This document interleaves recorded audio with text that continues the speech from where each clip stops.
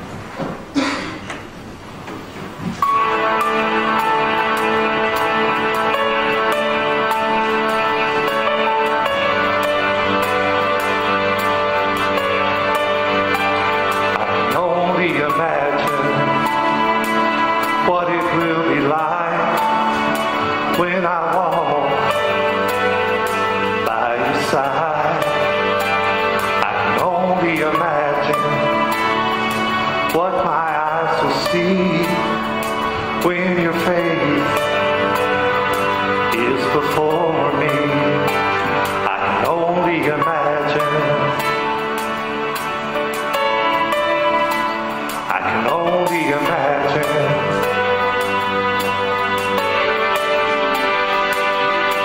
Surrounded by your glory, what will my heart feel?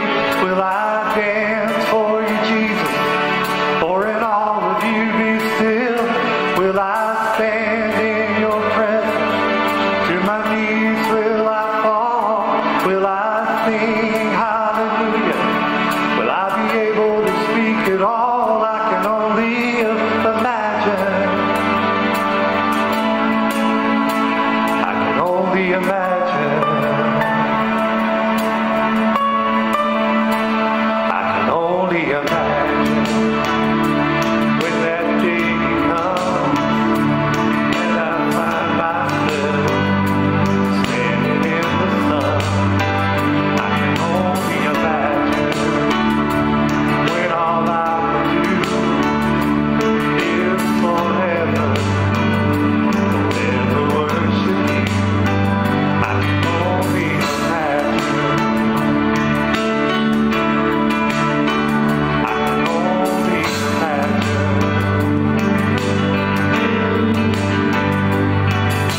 Surrounded by your glory, what will my heart feel? Will I dance for you, Jesus? Or in all of you be still? Will I stand in your presence? To my knees will I fall? Will I sing hallelujah? Will I be able to speak at all? I can only imagine. Yeah, I can only imagine.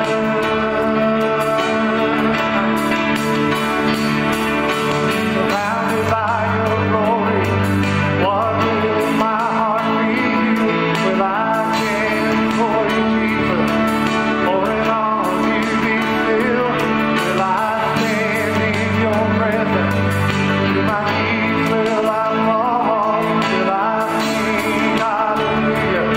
Will I be able to speak at all? I can only imagine. Yeah, I can only imagine. I can only imagine. I can only imagine. I can only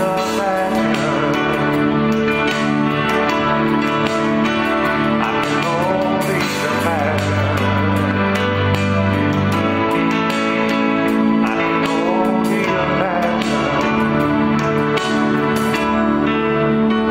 I can only imagine when all I will do is forever worship you.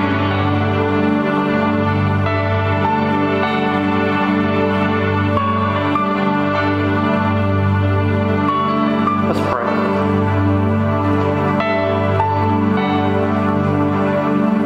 Dear Father, it is so good to be in your presence this morning. But God, as the song says, we can only imagine what it's going to be like to be in your presence for all eternity. In heaven. No more suffering, no more pain, no more sickness. Father, just joy and just peace. Being able to worship you face to face in all of your glory. God, we can only just imagine. But Lord, this morning, I just pray that if there is one in this place,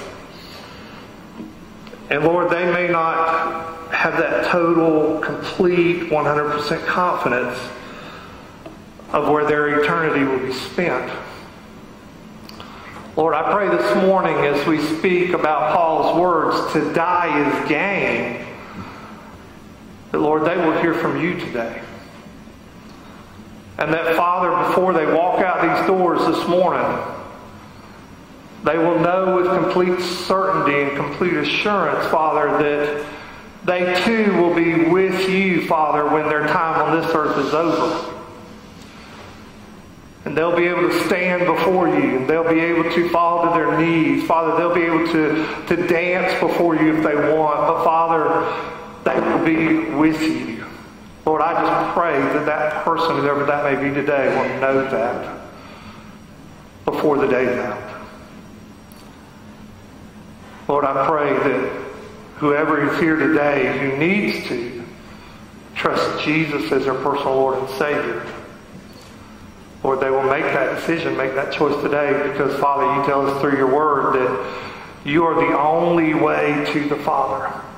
No one comes to the Father but through you.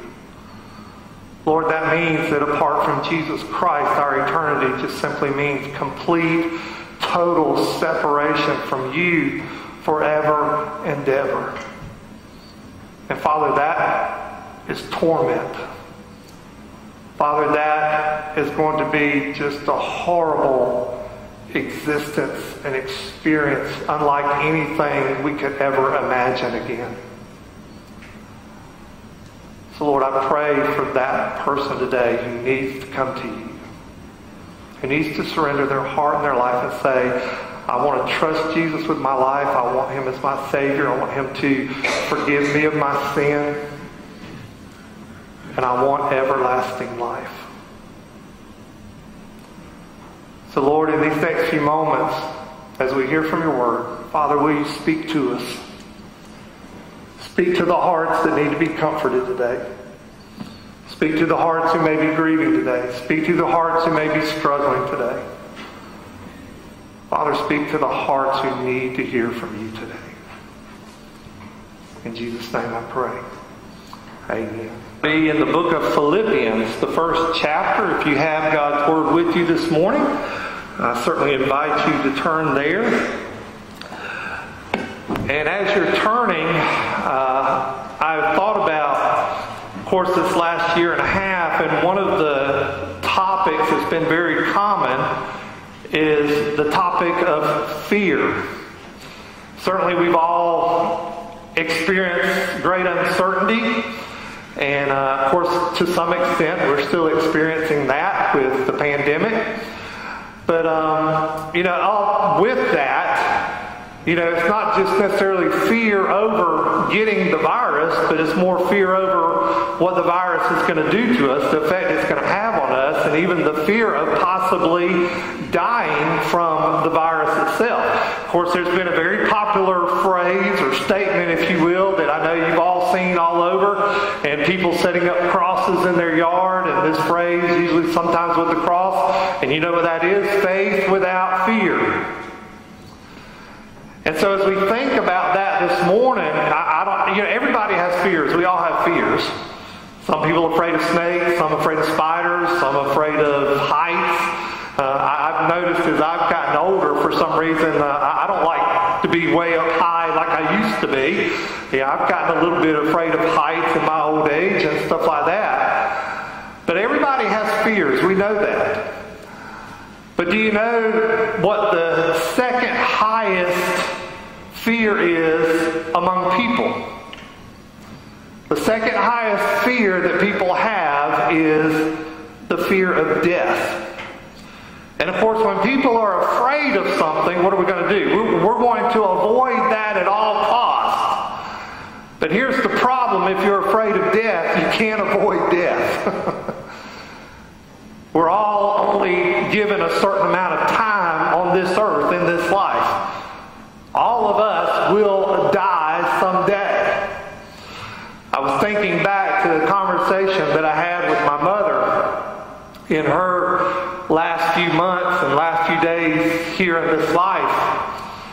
And she knew she was terminal. She had a terminal disease. She knew that her time on earth was very short, and she could go at any time. And of course, as I was able to spend those last few weeks with her and helping care for her, we got to talking a lot about death. And I would just say, well, Mama, how do you feel just knowing that you're going to die?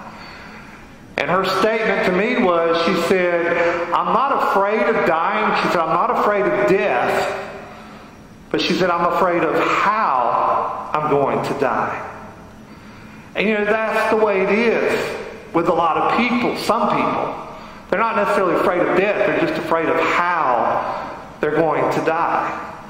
Now the Apostle Paul, who wrote this book of Philippians, a letter to the Christian believers in Philippi, Paul writes in here, he was not afraid of death. He didn't see death as something to be feared. As a matter of fact, Paul saw death as something to look forward to. Now some people might think, well, that's just sort of kind of bizarre. I'm looking forward to dying. But we as believers, as we sang a moment ago, we have that living hope. That as we live throughout this life, as our life is, going on, carrying on on this earth, our hope is it won't end when this life ends. Our living hope is Jesus Christ. And that's the way the Apostle Paul was. Death was a plus for him. Death wasn't just about going to heaven, but for Paul, death was about going to Jesus. You see the difference? If you go ahead, ladies, and bring up my first slide there. For believers in Christ, no, it should say point 1. Do you see that? For believers in Christ, death is not about an end to an existence, but death is about an eternal existence. It's about resurrection. And Paul not only saw death being about resurrection, but Paul also saw death as being about a relationship. And as we've been concentrating this year on discipleship, and being disciples of Christ, and being more Christ-like, that's an aspect of discipleship that I think is many times forgotten. That aspect of relationship.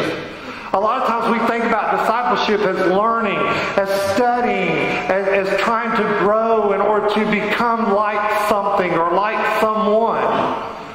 But first and foremost, discipleship is all about relationship.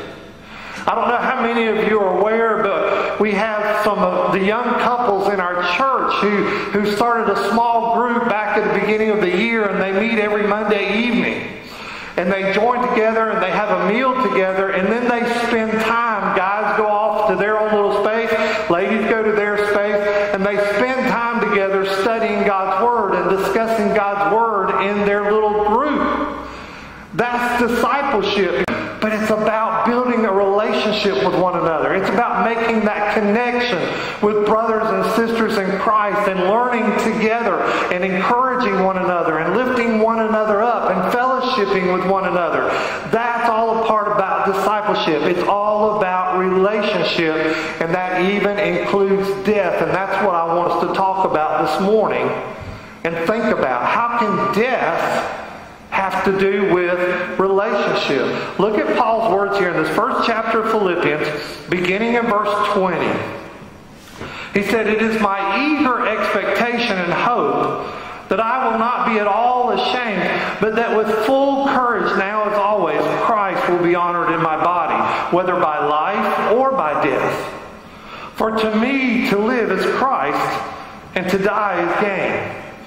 If I am to live in the flesh, then that means fruitful labor for me. Yet which shall I choose, I cannot tell. I am hard pressed between the two. My desire is to depart and be with Christ, for that is far better. But to remain in the flesh is more necessary on your account." So why is it that there are so many people that fear death? Well, I've got just one simple answer. It's just simply uncertainty. As I spoke about my mother, it could be just uncertainty of the pain that you might experience as you're dying. It could be the uncertainty of what awaits on the other side. It could be just the uncertainty of what the experience of death is going to be like, on and on and on and on. You know, all of us know we just got back from the mountains, a little vacation this week, and as many of y'all are aware, our daughter has 3 foster children, and of course Rebecca and the children were able to come with us and spend the week with us. And of course, the children, they have a 5-year-old and then 2 4-year-olds that are twins. And of course, when we would put them to bed at night, what would he have to do? Leave the light on, right? Whether it's closet light or whatever. Rebecca got this little night light device that not only is a night light, but it plays music. I kind of call it little tinkling music, like Twinkle, Twinkle, Little Star, or something like that, for them to calm them and soothe them, as they go to sleep. But it's got that light. Because, and I'm sure many of you parents were aware, we all went through it. Children seem to be afraid of the dark, most of them anyway. And why is that? It's because they can't see. If something bad is about to happen, or if something's about to reach out and grab them, they at least want a little bit of warning to be able to see, but they don't have that. And so that's why they're afraid of the dark. Well, in a lot of ways, it's kind of the same for us when it comes to death. It's just simply people are fearful because of the uncertainty. We don't really know. As believers, we know, okay, we're going to be in heaven, we're going to be with Jesus, but we don't know a whole lot of details about death and what the death experience is actually going to be like. Job, he even questioned the experience of death himself. In Job 14:10, he says, "But a man dies and is laid low. Man breathes his last, and where is he?" But now for some people, they don't really think much about death. They may not have such a great fear of death. They believe in some kind of existence or some kind of life after death. And if that's the case, then they need to have a very strong case. They need to have very strong proof of some type of existence in the afterlife. Several weeks back, we talked about God has chosen us and God pursuing after us. If you remember the points I made, God knows us, God chose us, and God holds us. And we talked about how God has set this curiosity about eternity in our hearts. It even talks about that in Scripture. God has set eternity in the hearts of people. And so why is that? Because God, as we've said, He wants a personal relationship with us. And that relationship is not just for this life, it carries over into the next life. God wants us to be eager. He wants us to be enthusiastic for that next life, not anxious about it. So, the reason why many people are fearful of death is because they don't really have or don't really understand or see or know that solid evidence of life beyond the grave. Or whatever it is they do believe might be very shaky. Here's my next point. And this should be point 2 on the slides there. The good news is this. For those here today, God has given man the greatest piece of evidence to prove that death isn't something that needs to be feared. And that evidence is just simply this.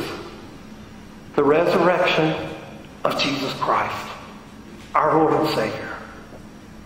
Let's look at that evidence for a moment. Y'all have heard as well as I have, and I'm very skeptical about these claims. Many people who have claimed to die and then come back from the dead. There's been many books written about it, people having that experience and how they see this great light and they just feel drawn to this light and all that kind of stuff. And for the majority of those people, their death or near-death experience has been maybe just a matter of minutes. I even heard on the news this past week a pastor, now he said he didn't actually die, but he said the Lord gave him this vision, and it was so real, this vision of being in hell. And how it was so real to him and so frightening to him. Now, honestly, when I heard of his account, when he sort of kind of told what he saw, what he experienced, my thought is, well, he's not telling me anything that Scripture hasn't already told me about hell anyway. So did he really have the vision, or is he really just claiming to have this vision? It's the same thing with those people who have claimed to have died, gone to heaven or gone somewhere, and then come back to life. But the one thing that distinguishes Christ's return from the dead from all the other claims that have been made is the actual evidence. Hundreds of witnesses who saw the physically resurrected Jesus. And even adding to that beforehand, people who actually saw Jesus die on the cross, stop breathing, saw his body laid in a tomb, buried, and the stone rolled in front of it, sealed, so that nobody would be able to open it. Hundreds of people. And Paul, in the book of 1 Corinthians, he speaks about this evidence. And he writes this to, of course, the believers in Corinth, which, of course, is the book of Corinthians in our New Testament there.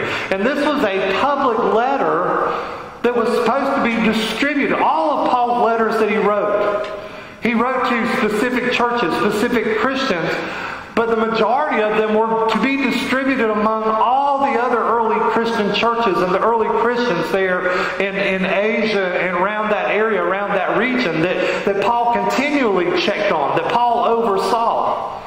And this was one of them. And in 1 Corinthians chapter 15, beginning in verse 5, listen to what he says about Jesus and his appearance after his resurrection. He says, he appeared to Cephas, then to the 12. Then he appeared to more than 500 brothers at one time, most of whom who are still alive, though some have fallen asleep.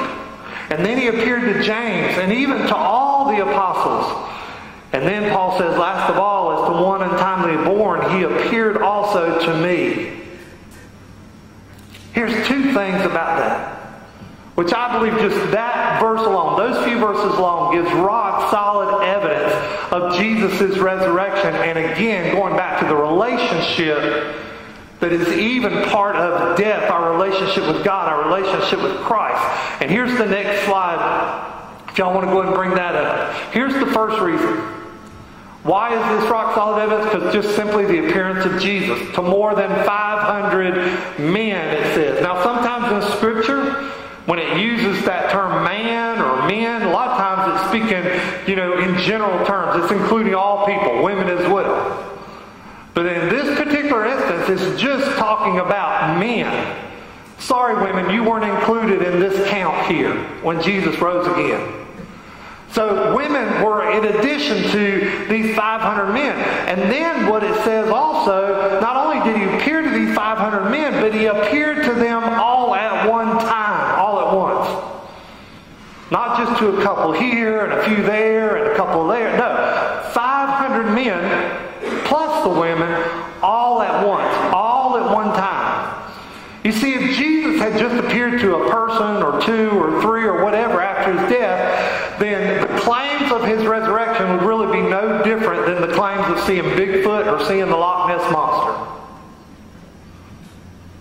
And then Paul goes on to say, not only did it appear to all these men, but he says some of these men are still alive, even at the time Paul is writing this letter to the Corinthians.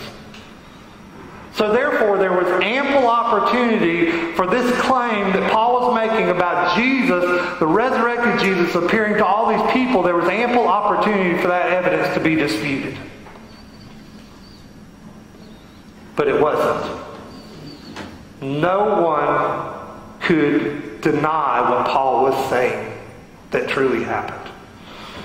In Acts chapter 1, verse 3, Luke even writes this. He says, he, Jesus, presented himself alive to them, his disciples, after his suffering by many proofs, and appearing to them during 40 days and speaking about the kingdom of God. So Luke even claims here, Jesus not only appeared to his disciples and gave them many proofs, and you remember the one instance of Thomas, when Jesus showed up, Thomas had that doubt.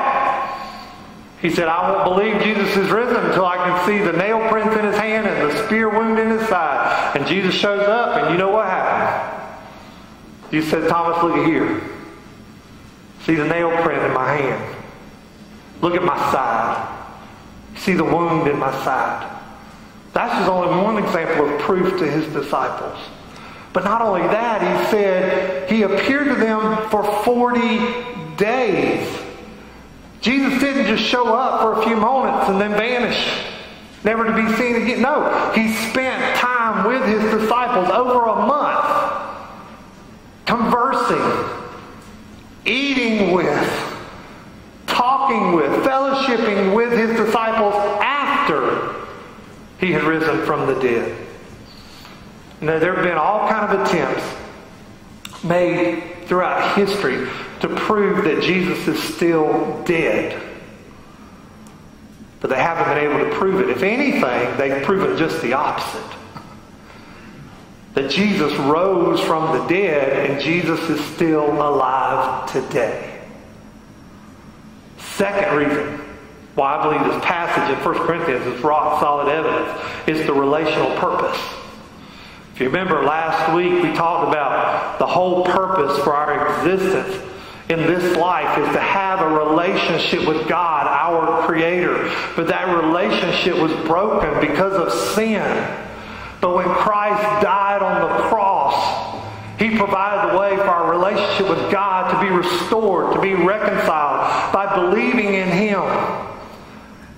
And when Christ, after He appeared to all these people on this earth, after His resurrection, where did He go? He ascended back to heaven to be with His Father, to sit at the right hand of His Father. All about relationship. And Christ's resurrection shows us that our relationship with God does continue even after death if you are a believer in Jesus Christ and you have trusted Him as your Lord and as your Savior. I mean, if God so desired a relationship with us, why would He have that relationship end at the point of our death, our physical death here on this earth? I mean, that would be totally out of God's character. And God's ultimate move was sending His Spirit. As far as relationships, sending His Spirit. When Jesus ascended back to heaven, the Holy Spirit came upon the people. Sent His Spirit into this world to live in the hearts of those who would trust and believe in Jesus as their Lord and Savior. And I'm going to kind of expound on that next week. But again, relationship. And certainly there's no escaping the reality that each and every day that we spend in this life, we're moving closer and closer to an afterlife. But the resurrection of Jesus, it shatters every anxiety or every fear that we should have about dying. You know, I said at the beginning that death is one of the greatest fears that people have. But Paul said he looked forward to death and that next life. Again, not just because he was going to be in heaven and not hell, but because of continuing in his relationship with Christ in heaven that had only began here on this earth. To Paul, this wasn't a theory. It wasn't even just mere hope. It wasn't a religion. To Paul, this was reality. I mean, do you hear any fear in Paul's words in the passage we read this morning, verse 23, where he says, "My desire is to depart, to be with Christ, for that is far better."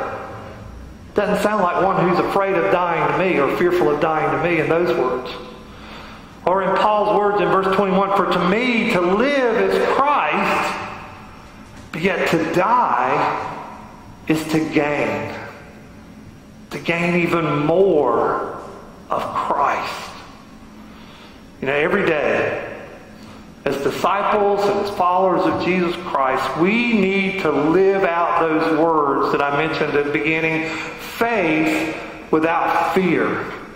Not just during a time of pandemic or during a time of uncertainty.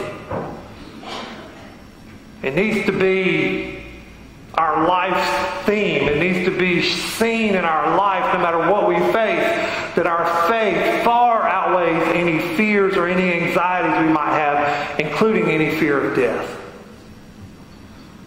And there is no reason to fear death. Because we have hope. We have that evidence that we spoke about this morning in Christ's resurrection and the reality of that relationship that God desires to have with us. Why else would God have planted those thoughts and that curiosity of eternity in our hearts? Would you pray with me? Father, we've come this morning expressing our love for you through worship. Father, we come this morning lifting up your name, praising your name, Father, because of the relationship as followers and believers of Jesus Christ that we are in with you. Lord, this morning again, if there's one here in this place and they're not certain about where their eternity will be spent, Lord, give them boldness, give them courage to come during this time of decision, this time of invitation, and let's get that straight in their minds before they leave this place today.